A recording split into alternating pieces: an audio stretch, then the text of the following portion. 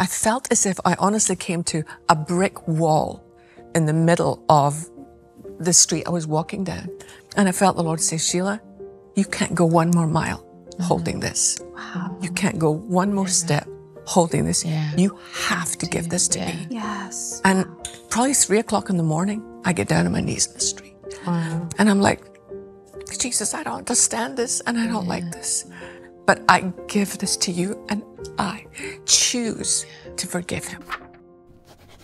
And I talked to my husband this morning and I said, I'm leading off the conversation on grace and forgiveness. And he said, are they giving you the whole hour?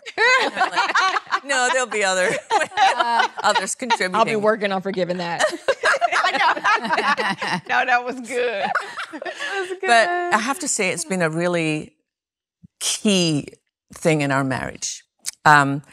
Before Barry and I got married, we went for counseling, for premarital. I was 38 and he was 31. There were certain things that were we both wanted to find out, what are your non-negotiables? What are the things that are just, and for me, one of the things was that we stay financially accountable. You know, I was raised by a widowed mom and we never went into debt. She never paid 1 penny of interest on a credit card. Wow. It was just really fiscally responsible. And I said, that's really, really important to me. And Barry agreed. And so maybe, I don't know, 6, 7 years into our marriage, I had done some work for a company outside of what I was regularly doing. And they'd asked if they could pay me weekly as I went along. I said, no, it's just, you know, maybe give a gift at the end. And so I knew that this gift was coming. And I had already determined that, I mean, it was quite a few $1,000s. And there's 6 or 7 women around the world who we underwrite some of their ministry. And I wanted to send it to each one of them and say, okay, this is not your support money. Wow. This is fun money. You know, go and buy yourself a new wardrobe of clothes. Go and buy yourself a cat. Get clothes for your cat, whatever you want, you know. And so I was really excited about coming in. And I knew the check should have arrived. And so I went to my assistant and I said, hey, you know, the check arrived. And she paused and she looked at me and she said, Sheila, it's already gone. And I'm like, what do you mean it's already gone? Yeah. You know, and she said, yeah, it's already gone. You need to talk to Barry about that and the other things. And I was speaking at a conference that weekend and I felt this is not a conversation I want to have over the phone. No. Pause. So I waited till I got home and then we sat down and I said, hey, you know, I was told that the check's gone and there's other things. And it all kind of tumbled out. You know, we had moved into a new house and I would go off on the weekends and I'd come back and all the light fixtures were different. I mean, there'd be chandeliers and different rugs and carpets. And I'm like, and he said, oh, just a trade-off for the builder. We just, changed. And I'm like, but I realized we were really financially in a hole. And there was other things. I was just like, this is devastating. And because of my father's death by suicide when I was young, it just brought up all these issues in me. Because after my father's death, we lost our home, we lost our car. We lived in housing provided by the government. We were the poor kids in school. And just all this unresolved stuff and I was so angry. And it's one of those things, it's like a non-starter really. It's like, why did you do this? And well, I'm sorry, I know I should. And it was just like we were getting nowhere. But something began in me that was really not good. Rather than saying, hey, we need to go talk to somebody because I'm struggling here, a little part of me shut off. You know, like I'd learned to do as a child. I just, no. And so I just shut up. And it was almost, it was almost as if winter settled on our home. And my concern was for our son as well, because he was young. And I thought, he's going to sense, he's a very intuitive child. And so I talked to Christian and I said, you know, can we help you with any of this? And he was like, no, Mom, it's okay. But later that night, I tucked him into bed and I was sitting on the edge of his bed. And I said, baby, are you okay? And he looked at me with these big brown eyes. And he said, Mom, you have to forgive him. You know, like 7, 8-year-old child. Wow. Honest heart. And I knew he was right, but I didn't want to. And so I kissed him and he went to bed and I said to Barry, I'm going for a walk. And like 11 o'clock at night, I go out and I'm walking my neighborhood and I'm arguing with God. And I'm like, I know I'm supposed to forgive, but this is not fair. We agreed on this. This is not fair. And the more I walked into the night, I felt as if I honestly came to a brick wall in the middle of the street I was walking down. And I felt the Lord say, Sheila, you can't go one more mile holding this. Wow. You can't go one more step holding this. Yeah. You have to give this to me. Yes. And probably 3:00 in the morning, I get down on my knees in the street. Wow. And I'm like, Jesus, I don't understand this and I don't like this. But I give this to you and I choose to forgive him. And it honestly felt like some huge boulder rolled off me. Gosh. And I ran home and it's 3:30 in the morning. I'm waking up and I'm like, I forgive you. Okay. But it was a turning point in our relationship because as long as there was nothing he could do. Yeah. He could make determinations to change, which he did. Yeah. He sought counseling, which he did. Right. But unless I, by the grace of God, because it would have only been with his grace, was able to release it to the Lord. That's right. And I began to study and see, I think so many of us in the church are crippled by unforgiveness. Oh. And it limits the power of the Holy Spirit to move. That's right. And we went one more time several years later, totally different issue, to a counselor. And I said to Barry, let's take separate cars. And he was like, why would we we're coming back to the same house? And I'm like, because I might not be speaking to you on the way back. And he was like, okay. And he knew it was a serious issue too. Yeah. And we're driving there. I'm driving in my own car and I'm talking to the Lord and I'm like, Holy Spirit, do not let me walk in there by myself. If I walk into this session by myself, not gonna be good. Nothing good will come from this. So I'm asking you. You've promised to be a counselor. You've promised to be a comforter. I need you. And I remember walking in and Barry was there and our counselor said to him, how are you doing? And he said, honestly, not good. And the counselor said to me, and how are you doing? And I said, honestly, I'm kind of done, you know? Yeah. And he said to me, let me tell you a story. He said, I have a client. And he came in one day and I asked him, who is your closest friend? Who's your best friend? Who do you count on most? And the gentleman said, my tailor. He said, your tailor? Why do you like your tailor best? And he said, because every time I go, he takes fresh measurements.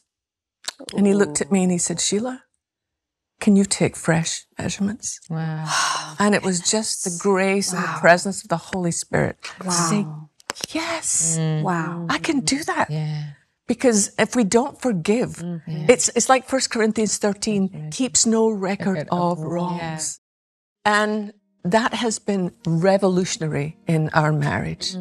I mean, it's just, and Barry's had to do that with me. Yeah. Times when I've been in a negative, dark place. Yeah. And he's had to forgive me. That forgiveness and grace in marriage are huge. Practically keeping no record of wrongs, that is very difficult. But what I love is that the Bible says that with God, all things are possible. And there's another part in the Bible that says nothing is impossible with God, because I feel like God loves to work with impossible situations. And I think sometimes when we've been wronged and things have been done to us, it does seem impossible to extend grace, to extend forgiveness, to love. And I believe that God is calling us to walk in love and forgiveness toward each other, and that it's actually possible to not forget, because we can't forget the wrongs that people have done to us, but to daily to extend forgiveness and to say, God, today is a new day and I'm feeling the sting of that wrong and I'm tempted to want to keep a list of these wrongs, but Lord, I give it to you. And I think that if we can just get in that rhythm and that habit of giving to God the hurt that we're feeling, He can transform it, He can change it, He can do something beautiful in the depths of our soul as we continually run to Him, continually give our hurt to Him. Forgiveness was not always easy for me. I was the toughest one. And and maybe Debra can just lay me down somewhere. But it's like this spirit of stubbornness, comes over me. And it's like, I just refuse to bow. I've gotten much better over the years, let me tell you. It's been 38 years, so I'm much better. But typically, it's usually Mike who would come back faster, even when he wasn't even wrong. And that began to minister to me. Yeah. I'm like, wow, he's standing up, taking responsibility for something that he really didn't have anything to do with. For the sake of peace. So it made me really like check myself. And a lot of times people quit, they give up. Like, okay, I'm not gonna keep taking the blame for this. Yeah. But he just stayed constant and consistent with it. And it really began to penetrate my heart. And I'm saying, wow, he is such a representation of who Christ is. That's great. Like, if we don't forgive, how do we expect? The scripture says that Christ to forgive us. And we always want to pass, but we don't want to give a pass. Right. You know? Right. And I had to learn that, because I know for a fact that I was just wrong a lot of times. Just wrong. But just would not I apologize. I repent. One time he told me, he said, he did something. He came back and he said, I'm sorry. Me, smart mouth. I said, yeah, you are. You gonna say that. And from that point on, he said, I'll never say I'm sorry again. So he never says I'm sorry. He always says, hey, I apologize. Wow. He said, I will never have that confession over me. Oh, wow. So it's something we do have to become vulnerable. I know. Yeah. Because like you were saying, it's like you can't even have a flow. We can't even allow Holy Spirit to come in and do whatever he wants to do if we are constantly trying to fight and defend our position. It's like we have to get to the place where we say, okay, God, I don't care who is right. I care what's right. Right. That's good. Like, that's good. Let's make this happen. Yeah. Do you ever find, like, forgiveness is not always a one-time event? You know what I'm saying? Like, sometimes you have to forgive, and then the next day I choose to forgive again. By act of my will, I choose to forgive. It's an ongoing process, not just a I feel like it moment, you know? Because, I mean, if it wasn't a daily, then Christ wouldn't have put it into the Lord's Prayer, you know? Every day, forgive me my debts as I forgive my debtors. And I found myself several times, like, even when I've had to forgive someone else, I've been wrong myself many times. And, but then when you're having to forgive someone, it's like, I don't feel like it, but I'm like, okay, Lord, you said, forgiving my debts as I, in the same manner, to the same degree that I forgive someone else. And I'm like, well, I can't afford for you to forgive me halfway. I need complete forgiveness. So then that means I can't afford to forgive them halfway. Right. And so then I also find myself like, okay, now I have to list who and what I am forgiving. So I choose to forgive as an act of my will, so-and-so for so-and-so. Help me to walk it out today. Help me to know what it feels like, what it speaks like, what it acts like, what it does and does not do. And I find that when I've done that, it makes it easier, and then it makes it easier the next day if that person offends me again in the same way.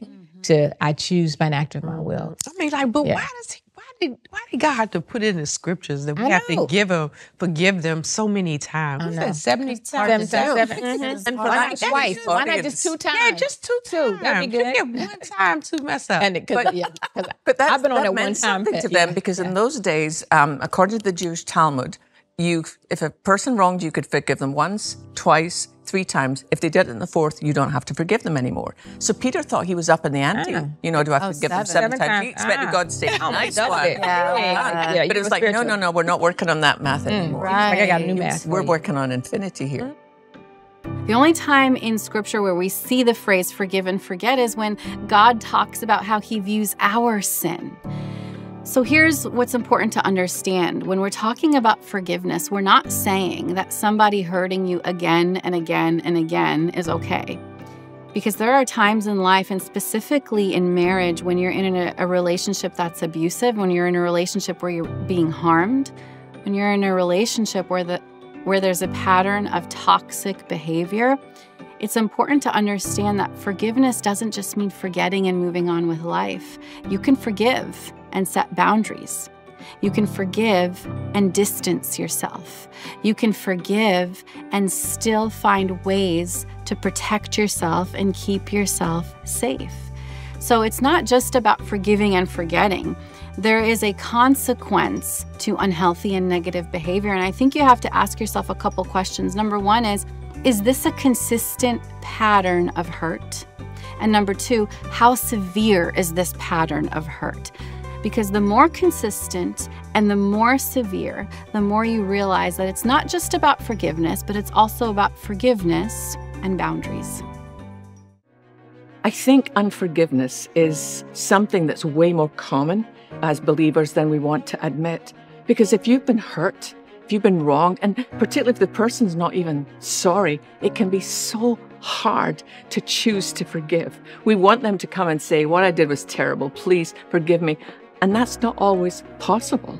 I talk to so many young women who were sexually abused by family members who've now passed, and they can't go to the person and confront them. But you are not left carrying that unforgiveness. That's something that Jesus invites us to bring to him. It's something you can lay at the foot of the cross, and you don't have to carry it anymore. The Lord has forgiven us, and we can learn to forgive. When you choose to do that with literally a choice of your will, it's like dragging your will in line with the Word of God. You are the one who's set free. I think sometimes we think forgiveness is for them. It's for us. It's for us. Forgiveness is for us. It frees us. And when hearing your story about when you were younger and like how hard it was to forgive, I think for me, there's two reasons why it can be hard to forgive. I would say the first one is pride. It's like, I would never do that. Or, almost forgetting my own sin and my own place in my relationship with God and how much he's forgiven me. But I think the other aspect is a little bit of self-protection, self-preservation. Like, I am not going to forgive because deep down, I think there's some fear, right? Where it's like, I got to protect myself. Both of those are wrong. Right. And both of those keep us in unhealthy, bitter, dangerous places. So really forgiveness is for our good. And it doesn't mean that what the person did was okay. You can forgive, absolutely. but you're not saying that was okay. And consequences are different than forgiveness. Actually, we teach our kids when they apologize to each other for the other person not to say, it's okay. So if I were to say to you, I'm sorry, Sheila, and you respond, it's okay. We always say to our kids, don't say it's okay, but say, I forgive you. Yeah. It's not okay. That's way better. It's not okay, but I choose to forgive you anyway. That's really good. That's Wow. really good. I think how you're talking about the daily walking in forgiveness. I think for me personally, I internalize. So like I don't outwardly like talk through things. I'm always like thinking about. So my husband is very much a verbal processor. So he just talks it all. I think a lot of our couple friends, like I'm more like the guy and Levi is more like the girl. But like I'm just more internalized. So for me, I think through all the things that either I did or someone else did, that like, oh, why did I say this? Or why, what they did, and kind of playing that over and over again. And I think what's so needed about walking daily in forgiveness is you're bringing that back up and bringing it to the Lord. Like you said, it's like, I literally cannot carry this. I have to give it to God because I'm not strong enough. And so I think it just reminds you that you're not the one that's meant to carry these things. He wants, and just the fact that forgiveness really is for us and brings healing. But on that daily thing too, like you're saying, like you said, the fresh measurements. Okay. I think we need to remember that. I need to remember that because you can think, okay, well, God, I was really good at forgiving when this one was beating me up. I forgave him the whole time. This one over here not being faithful, I forgave him the whole time. Then you get into a situation where you disagree about politics. You know what I'm saying? Right. And you're like, I'm mad at you. I don't want to talk to you. And it's like fresh measurements. Like you can't go off of even past successes or feeling as if well, I mastered it then, so I don't have to deal with it now. Yeah. So it is a daily, it's what's going on before you. What is it that, the past events should help it, make it a little easier for you to do today, but it doesn't exonerate us from having to make a decision to forgive today, is what I'm trying to say. And sometimes what we refuse to forgive is really minute compared to what the hurdles God has gotten us over and the grace that he's actually given us. You know what I'm saying? Because, that's good. I think it's interesting that those relationships, don't you think you feel safer not forgiving somebody who's a good person? Than sometimes somebody in your life who was not a good person. It's almost like, I have to forgive you because it's not a safe place. And then you end up have the luxury. on someone who's maybe made a small, because I know in my own life, when my reaction is out of proportion to what's actually happening, there is history involved. 100%. Oh, we call those emotional sore spots in counseling. It's like, it's a black and blue spot, but they didn't cause it. They're just pushing on it. And it's causing some sort of a reaction out of proportion with what's happening. Where's this coming from? And how much of this is on you? Sometimes I don't want to back down. It's not even, I'm mad at you. I'm just, I want to be right. No, that was totally me. I mean, the whole pride thing is like, and the protection. So I was working with both of them. Never felt really covered because of what happened, in the beginning of the relationship. It was just so bad.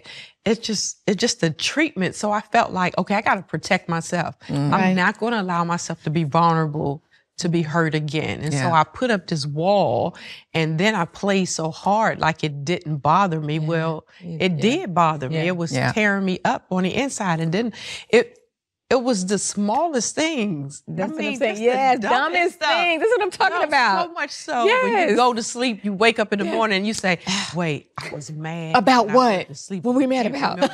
Why am I not talking to him? Why? Why? It was immature. Doesn't even matter. So real. Again, we want people to be more for us than we are willing to be for them. I think sometimes we can get lazy in practicing forgiveness, or we can sometimes take good for granted, and we need not do it. I mean, I have a great husband. No lie, he's great. Is he perfect? No. Am I perfect? No. But is he great? Yes. So, but sometimes it's easy to be slack in that forgiveness thing and not wanting to give it quickly. Like, I know I'm going to have to forgive you. So it's not an option of me living in unforgiveness. It's not an option. It's not an option for him either. But sometimes because you feel like I've passed the big test of forgiveness. I've forgiven this, I've forgiven that, I've forgiven this, I've forgiven that. But sometimes we can think erroneously that I've earned a pass to kind of be like, whew, I don't have to do it as frequently and as often as I used to, so I can take my time in granting it. But that's never the case. We are called to give it even quicker than we have in the past. And so I'm finding myself in a place where I'm not allowing myself, and I'm challenging myself to say, no, do the work now. Forgive quickly. Forgive now. Don't let it fester for the next couple of hours of I'm in my feelings because of something little. I'm telling you, something dumb on the scales of forgivables, okay? And so for me, it's a thing that I know that we continue to grow in, but it is a daily thing that we have to activate. So we can't say because I forgave in the past, therefore I never have to use that gift or exercise that in the present or the future. We must continue to do that, and that's day by day. And when we do it, it keeps things fresh. But what about when it's not in marriage? What about it's just in friendships? The same. Yeah, I mean, in friendships, it can be, I wouldn't even consider this person a friend anymore, but when we did I came to America as a contemporary Christian artist, and I brought my band from the UK. And we did this tour of America, which was, really successful. And so quite a bit of money was made. Do your thing. But the promoter at the end, who ran away with all the money, didn't pay the band, didn't pay the lighting, didn't pay the sound, didn't pay anything. And I remember calling him and saying, you can't do this. You're a believer. How can you do this? And his thing was, sue me. I'll just file for bankruptcy and start up again tomorrow under a new name. And I struggled with that. I had to go back to the UK and sell my house so that I could pay the guys that worked so faithfully for me. They were all married guys with families. It was. The enemy knows your sore spots. You I know. the financial that's exactly right. trigger that keeps coming up again and again. It's like the enemy knows that sore spot. Yeah. It's unbelievable. But it was interesting because I came to a place where I thought it was a lot of money. And I remember the Lord saying, Sheila, give it to me. Don't let him take it from me. Offer it to me. That's good. So I did. But good. 2 years later, I'm at Estes Park at the Christian Artist Seminar, and I'm walking to talk at something, and I see him coming toward me. What I was dealing with was what rose up in me. Yeah. And I was like, Lord, and I can remember falling to my knees in this field, saying, Lord, what was that about? And he said, Sheila, you gave me the debt. You didn't give me the debtor. Ooh. And it was like this another level of not just that, but I need to forgive him. And he, up until this moment, he's never apologized, never said. And sometimes people feel trapped because they're like, well, they're not sorry. I need them to be sorry. You don't need them to. It's wonderful, but you can deal with it at the foot of the cross. That's right. You can say, I choose to forgive because of the things I'll never understand, the weight of what I have been forgiven, and let it go. And it frees us. Yeah. So here's a twist to this, and I'm going to ask a question and kind of see what you all are thinking. And this is something I struggle with too. But I'm thinking of the women who are listening and they're in marriages where they keep getting hurt again and again and again. The pornography addiction that's not going away. The alcohol abuse, the domestic violence. And I don't want to pretend that those situations don't exist in the church because they do. Gosh, they sure Absolutely. And so they're hearing the message of forgive, forgive, forgive, forgive.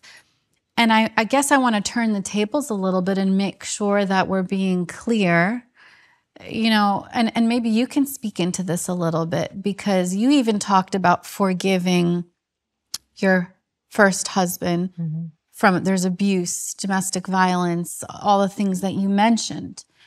But forgiveness didn't mean he just forgot it all. And forgiveness didn't mean he didn't deal with it. And forgiveness didn't mean he didn't close the door and keep yourself safe, right? So maybe talk us through a little bit of like, can you forgive, but then still set boundaries? And what does that look like? Yes. You know what? First of all, great question. I think we have to remember too, like I said earlier, forgiveness is not the same as consequences. If I wrecked your car, you could say you forgave me and not charge me for it. I wouldn't owe you another car, but you could no longer give me a ride. That's the consequence of you no longer having a car. If somebody burns the bed down through unfaithful deeds, it's not that you hate them, but after a while, there's nowhere to sleep. Wow. That's a consequence. Wow. And so even with Jesus on the cross, with the thief on the side, he forgave him, but he did not take him off the cross. He still had to bear the burden of the consequence. Wow. When I got pregnant before I was married, God forgave me. I was still pregnant, and thank God he gave me a beautiful daughter. You know what I'm saying? So they're not the same. And sometimes we think that if I forgive, then that means that I go back to, I stay in, I continue in the behavior, and not that I give this case to God. And God has the decision whether he wants to get or quit. That's God's decision. That's me handing it over to him. And then at the same time, knowing also that there's still a consequence here. And I ask God, what do I do now? What's my next response? And so sometimes God will say, I'm going to cover you for a season as you're in it, because I'm going to restore. Sometimes he says, while I'm restoring, I may not restore the marriage, I'm restoring you, and the marriage won't work. Love doesn't fail, even though sometimes marriages may fail, He's still working on you. And then other times God may say, your season is up, And I believe, and I've had to answer all those questions personally in my life. I've had to make hard decisions in those situations, but I didn't make them without the counsel of godly men and women. That's good. Wow. Without the counsel of pastors and friends and people that were in authority over me, that I could really say, okay, I'm submitting not just myself, but this decision to you under the counsel of the Holy Spirit. Wow. And so with that help, I thank God he enabled me to make the right decisions, although they were hard decisions. And at the same time, I still forgave. So it wasn't, even though I wound up getting a divorce, I still forgave. They owed me nothing. You know, I don't hate them. I wasn't going to wish you ill, because I knew that regardless of what God had on the other side of a relationship status, that if he had something good for me, I would negate it if I held on to unforgiveness. Because you know that saying, those that you hate, half don't know, the other half doesn't care. Unforgiveness is the poison you drink hoping somebody else will die. And so we have to do our part in forgiving and then allow God to get or quit and the consequences to still play out. So well said, Really, Nicole. really good. Wow. Coming from personal experience, like what you just said is so inspiring. It's just beautiful. God's grace changes everything. And in my life, as I have even grown more and more in understanding that, wow, in my sin, God saved me. I mean, the fact that that Bible verse, I don't know where, but says, while we were still sinners, Christ died for us. And that just is mind-blowing, because while I was still stuck in my sin, not even having a thought about God, Jesus died for me because he loved me. And that's the same for you. That's the same for your spouse. That's the same for my spouse. And when you look at life, when you look at your relationships through the lens of God's grace, there's no offense, no frustration, no wrongdoing that could keep you from extending that same grace to them. And I think it's so important to every day live our lives in light of his grace, in light of his mercy, in light of his forgiveness. Because if we forget, then we'll just start thinking that we got to where we are because we've done this, or we're so good, and then we start to see other people as less than because, oh, they haven't met this quota, they haven't done this for me, they haven't done this. But if we just every day say, wow, thank you, God, for your love for me. Thank you, God, for your grace. Thank you that you sent your son to die on the cross for me so that I could have life, yes, in the future, so that I could have hope in heaven, but that I could have life, an abundant life here and now. It changes everything, and it changes how we view those in our lives. In the moment, if he says something hurtful, it's like the whole world is like, I don't even know. Like, does he love me? He doesn't love me. He's the worst. He's my enemy. I think we talked about that the other day. Knows that you don't say that. My girls know it. But when you take it in context of a life, and I think for me, my dad left. He was unfaithful to my mom. He left her after 30 years of marriage. Wow. And I found myself, especially earlier on in marriage, projecting that on my husband, where my husband hadn't done anything wrong. But because what I thought of a husband was one that left, one that was not doing right things, one that was hypocritical, and it was just like, I had to come to a point where I was like, I need to see my husband, the long-term version of him, the fact that he is faithful, he is godly, he loves me, he cares for me, he protects me. And then in those little moments, it's like, okay, this is just a little thing. We'll get through this. It's going to be fine. And then seeing, okay, this is just the big picture. I have to always be reminded of the big picture. I think we all do. Otherwise we try and judge them by the micro moment. You know what I'm saying? And sometimes you need a time out. I've discovered that sometimes if Mary and I get into, and I have to say, honestly, having said the other things. Please tell me how that time out. What? A long trip, or you just go in a room for a few moments? It depends. Okay. All right. But I have to say, I mean, we've been married 27 years, and I love my husband so much more than I did on the day I married him. He is actually my best friend. He knows everything, and it's so fun to be together. But sometimes if we get into something that's a hot button issue, and recently it was the color of my son's hair, I'm kind of more of a free spirit. I'm like, I dyed my hair purple and pink and all sorts of, and Christian's a little bit like that. He's just a little more, he'll, like his hair at the moment, he's bleached blonde. And Barry's like, it's going to fall out. So, if you want to keep anything on your head, probably.